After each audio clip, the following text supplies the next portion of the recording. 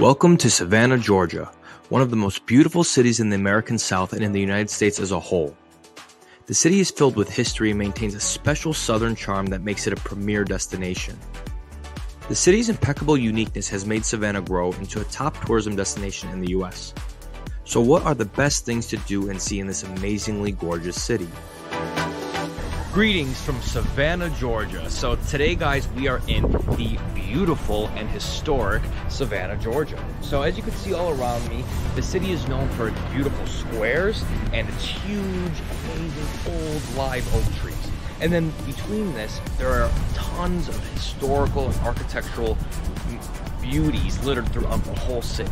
So what we're going to do on this tour is we're going to go through the historic district of Savannah. I'm going to show you the best things that you should do while you're here in Savannah, the best things that you should see while you're here. So let's start.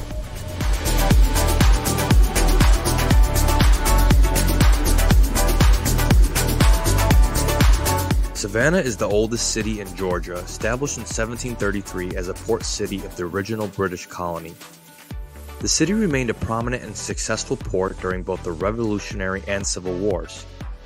The city attracted some of the richest families in the colonies and the American South, and that is evident in the attractive architecture that can be viewed throughout the entire city.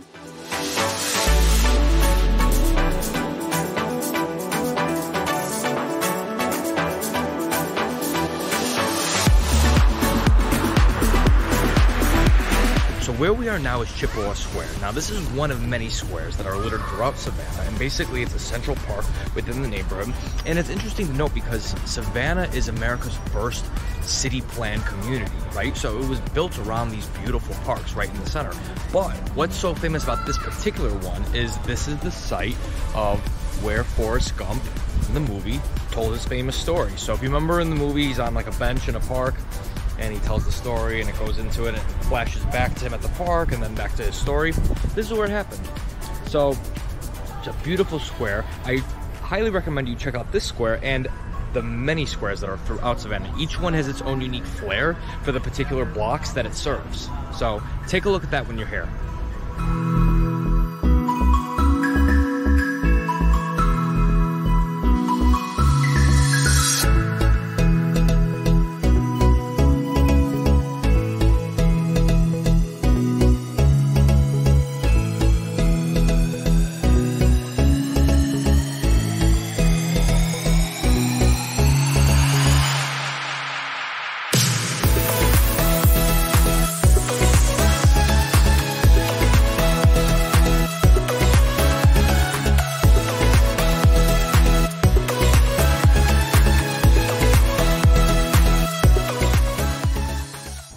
The next place I recommend you check out is the home behind me. This is the Owens Thomas house. So this beautiful mansion was designed by an architect from England and is one of the earliest examples of historic architecture here in Savannah and is one of Savannah's most architecturally significant pieces. We're gonna go inside of it, so we're gonna take a look and see how they lived back then. But one of the most interesting things about this home is that it has one of the best preserved slave quarters known in the United States and in the American South. So we're gonna kind of take a look at that and see how the slaves lived alongside their owners here at this mansion. So let's head in.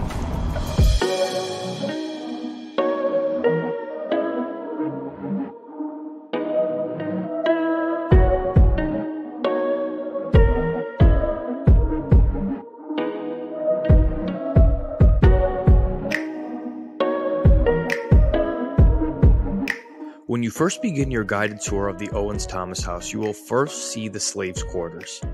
This building served as the place where the family's slaves and horses lived, known as the carriage house.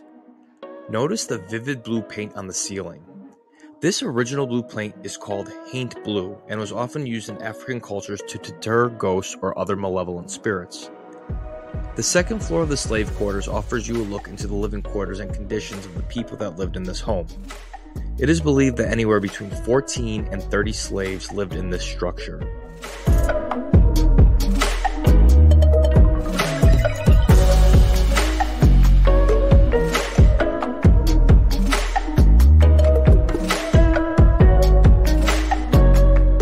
Next, the tour continues into the home. built in 1819.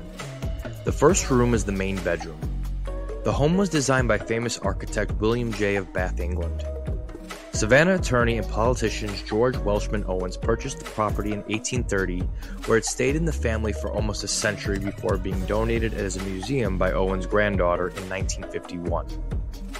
The home is known as one of the nation's finest examples of English Regency architecture and was one of the first buildings in Savannah equipped for indoor plumbing. The home has many quirky design features like false doors, a room that has an optical illusion dome, and even a bridge in the second floor corridor.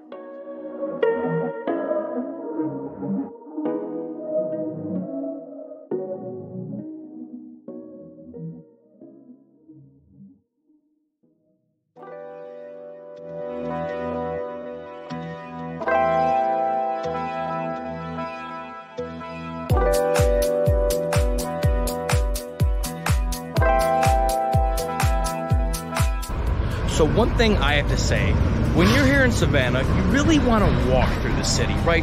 So they have trolleys, and that works if it's difficult for you to walk and all that stuff. But the city is extremely walkable, and most of the sites that you want to see are walking distance, just a couple minutes. And when you walk, you really get to fully experience the city. You get to walk next to the historic home, see the beautiful trees all around you. So I definitely suggest you do that when you're here, instead of, taking the trolley tour, taking a cab or anything like that. The next place you should take a look at is Colonial Park Cemetery, located just 1 block south of the Owens Thomas House. This historic cemetery has graves from as early as the mid-18th century and is the final resting place of several historically notable Savannah residents.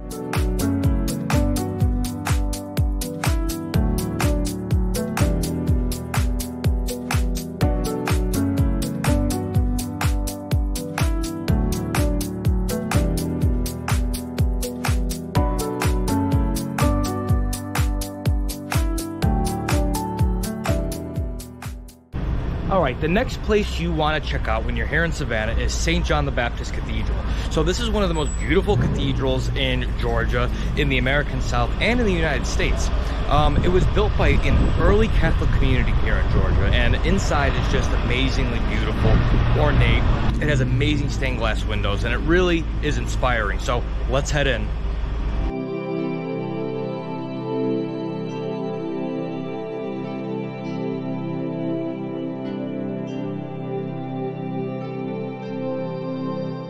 The Cathedral Basilica of St. John the Baptist is the mother church of the Roman Catholic Diocese of Savannah.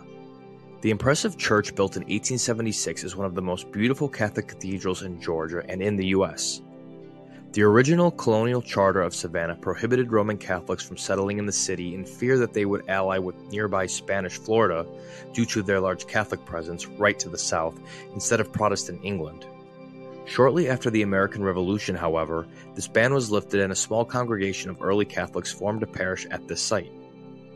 This cathedral was built several decades later to accommodate a growing Catholic community, and its outstanding architecture, stained glass windows, and attractive statues make it a truly inspiring place to pray and attend Mass.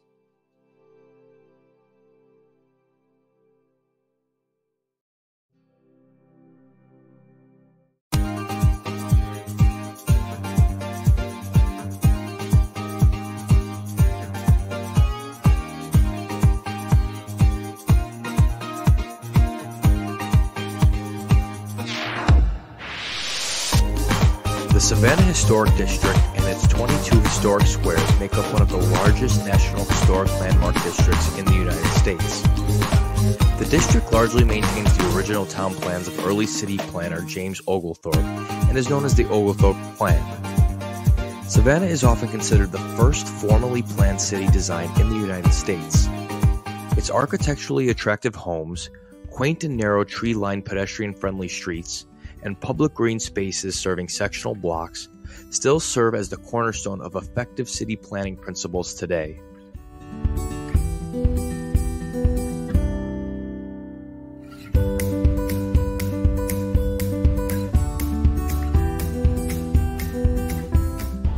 Okay, the next place I recommend you check out is behind me, the Old Sorrel Weed House. Now, this is interesting because this is considered one of the most haunted mansions in Savannah. A lot of them say they're haunted, but this is definitely considered one of the most haunted, and paranormal investigators come here all the time to investigate this property. It has a dark past, so that's kind of what instigates the paranormal activity that you'll see here. The owner's son was one of the youngest generals on the Confederate side of the Civil War, and the house's history is very interesting. You can go in, you can take a tour. We're not going to go inside for this tour because just for the sake of time, but it's interesting to see the house and see how they live, similar to the last one we saw. But I encourage you, if you're interested in the paranormal, to take a look at the ghost tour that is at night. You can do the house tour in the daytime or the ghost tour at night, whatever tickles your fancy. The Sorrel Weed House was completed in 1835 and offers daily tours of the home as well as ghost tours in the evening hours. It is the boyhood home of one of the youngest generals in the Civil War, Moxley Sorrel, who fought on the Confederate side. Robert E. Lee visited the home on 2 occasions in the 1860s as he was close acquaintances with Moxley's father, Francis. The owner's wife committed suicide in the home in the 1860s, involving a love affair between her husband and a mistress.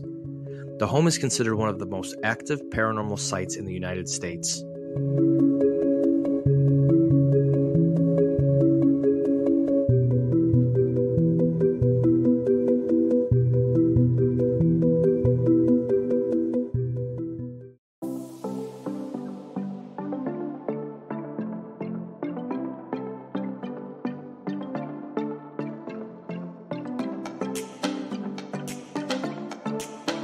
As you continue on your tour of Savannah, notice the incredible Victorian-era architecture lined against the squares and between the large live oaks with dramatic Spanish moss.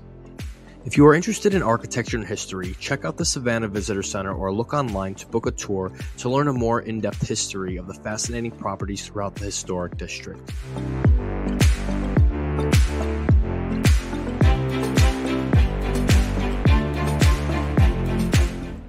Now, another interesting thing to note when you're walking around the streets of Savannah is that all the businesses are not located on one main commercial corridor like so many cities are, but they're kind of dispersed throughout, right? So you go into the square, you turn one block, you'll see a coffee shop or a restaurant or a bar. You'll see that throughout. So what's cool about it is you could just kind of explore and run into things. You don't have to be limited to one commercial corridor. So keep that in mind. I can encourage you to just walk around and just see everything you can and just pop into whatever suits you.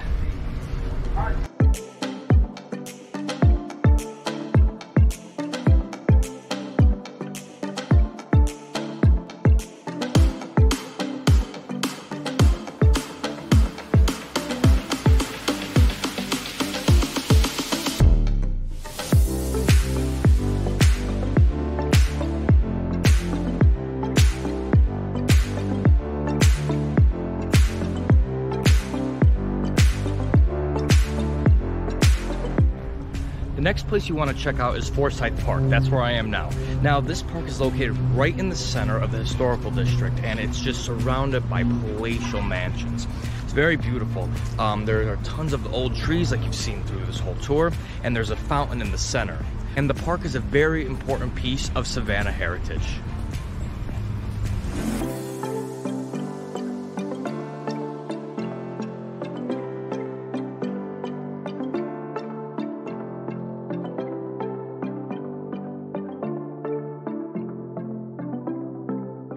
Forsyth Park was developed from the 1840s to 1850s to provide a large preserved green space for Savannah residents as the city's population continued to grow.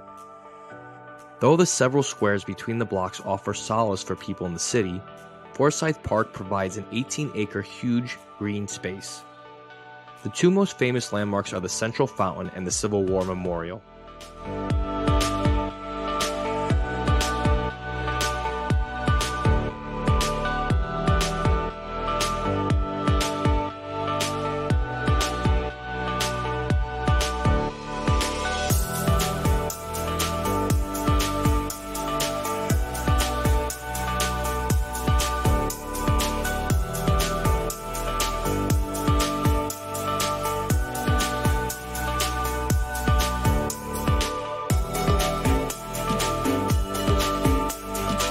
The Civil War Memorial has encountered vandalism and controversy in recent years because it is dedicated to the Confederate side of the Civil War. The park is characterized by the traditional dramatic foliage of Savannah, but also offers the visitor wide open green spaces, playgrounds, and athletic fields.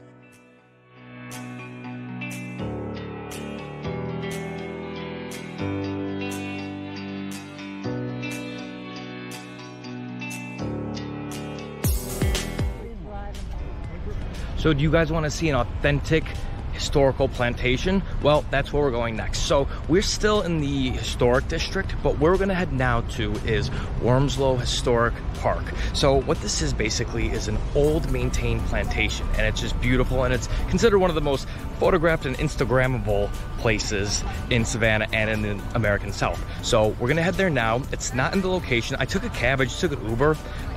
It's about 15-20 minutes away, but I hear it's well worth it. So let's check it out. Okay guys, so we have arrived. We are here at Wormslow Plantation. So it was about a 20-minute drive from historic Savannah, so it really wasn't bad. I took an Uber here. It may be a little easier to drive because I found out when I got here, you have to walk down. Probably has to be a half a mile down to see everything, right? So it's a little easier if you have a car because you could kind of park and then see the trails. Now, what's interesting about Wormslow is it has a huge history, right? So the beginnings of Wormslow start in the early 18th century. So it has been a plantation here for centuries, right?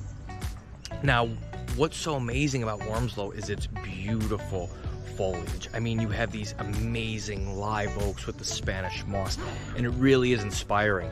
A lot of people come here for their weddings, for engagements, things like that. Another thing to note is you could spend the entire day here, right? So there are tons of hiking trails, and you can kind of explore the whole island, and it's a very large island, and it really would take all day to fully explore the whole thing. But what we're gonna do now is I'm gonna go through here. I'm gonna show you some of the amazing scenery through here, and we're gonna learn a little bit about the history of the site.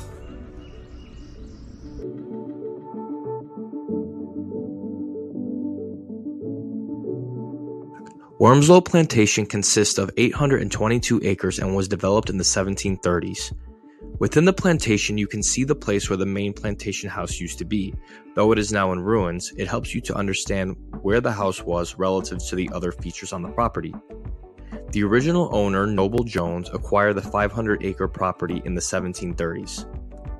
In the early days of the plantation, there were walls protecting the site to fortify against Spain, who had territory in this region, and Native American populations.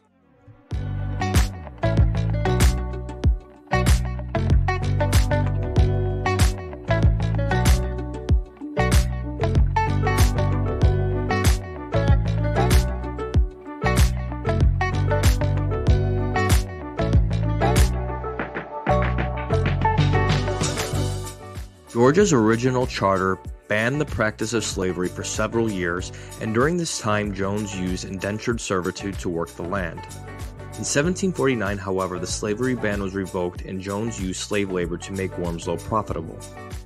Jones tried to profit from several crops, but interestingly, the plantation was never profitable. You can see some of the slaves' quarters on the site to better understand how the people who worked the land lived.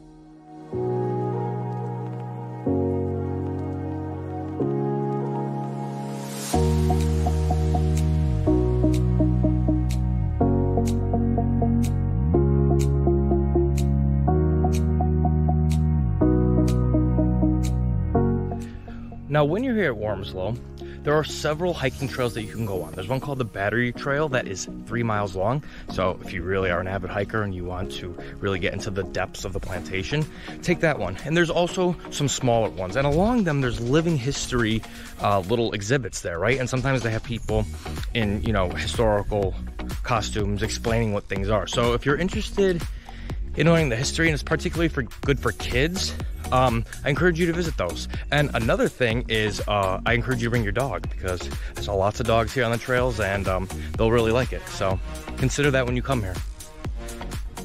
So this is the main thing you want to see when you're here at Wormslow. This is Oak Avenue. So you can see above me there are just amazingly beautiful live oaks with Spanish moss coming down them. I mean, it's truly something out of like a movie. It really is something amazing to see.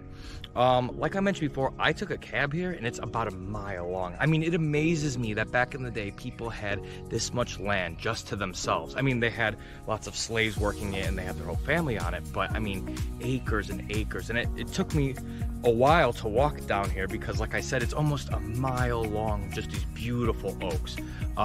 This is the one site that people go to for like the engagement photos. People have weddings here. It really is something truly beautiful to see and something you definitely have to put on your bucket list in life.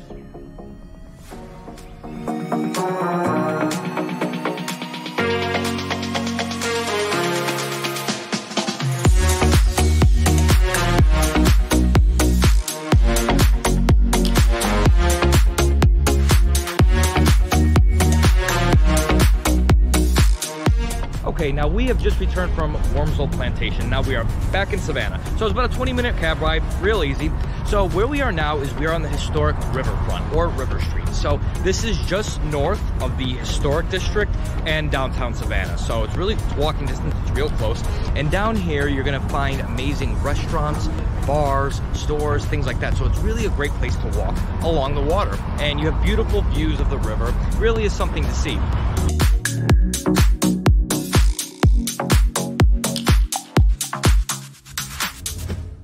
River Street is a famous commercial corridor along the riverfront in Savannah. Today, River Street mostly serves as a recreational, dining, and nightlife location. Most of the properties along River Street are from the late 18th and early 19th centuries and originally served as industrial warehouses. Interestingly, this was also the location of several slave markets, and many of the restaurants or bars that you may visit were originally holding cells for enslaved Africans. During most of the later half of the 20th century, the location was in ruins, but the city invested tons of money and resources to revitalize the riverfront in recent decades. It is now a lively, inviting, and entertaining pedestrian promenade.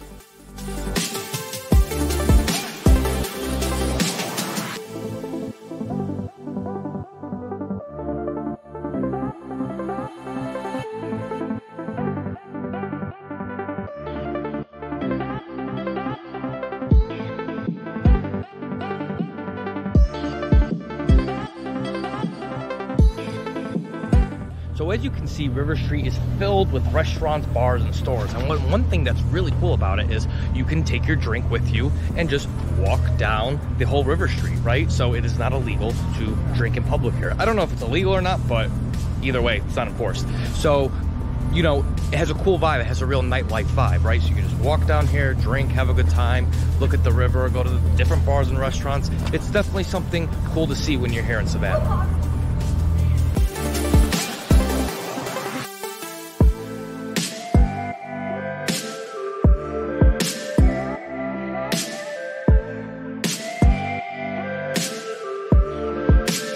River Street is known as a prime location for drinking, and each bar has its own specific feel and crowd.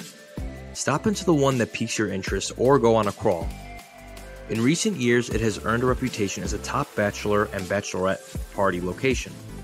It is also a later crowd, with things really getting going after about 10 p.m.